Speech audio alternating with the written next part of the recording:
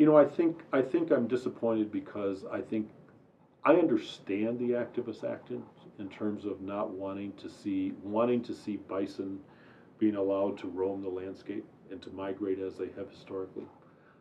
I think it's an incredible aspiration, and I think I would love to see bison treated more like wildlife and roam that landscape.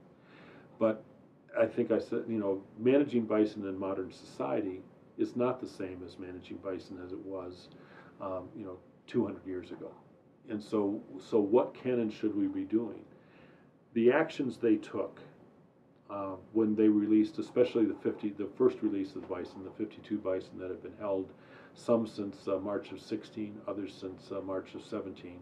Basically, what that did is that meant that those 52 bison, which probably could have been transferred within, I'm going to say, a few short months to another facility, to a reservation, the Fort Peck Reservation, with the Assiniboine and Sioux tribes, who have a high level of respect and culturally significant bison.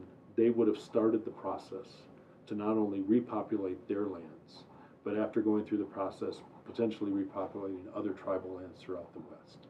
What that did, all that did, was delayed that probably, instead of within the next 4 to 6 months, it's now going to be it won't happen for 2 years.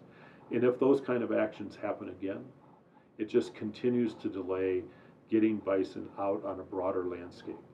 And if people who are doing this, if their goal is to see bison treated like wildlife, if their goal is to get bison on a broader landscape, they just set it back another 2 years.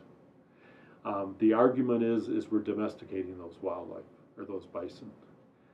Um, I would challenge them to go to those reservations, to go to those tribal lands and those public lands, and look at where they would have to live and to roam, and to be once again a native population of bison subjected to all the stressors they have for a millennium, and tell me how we've domesticated those bison.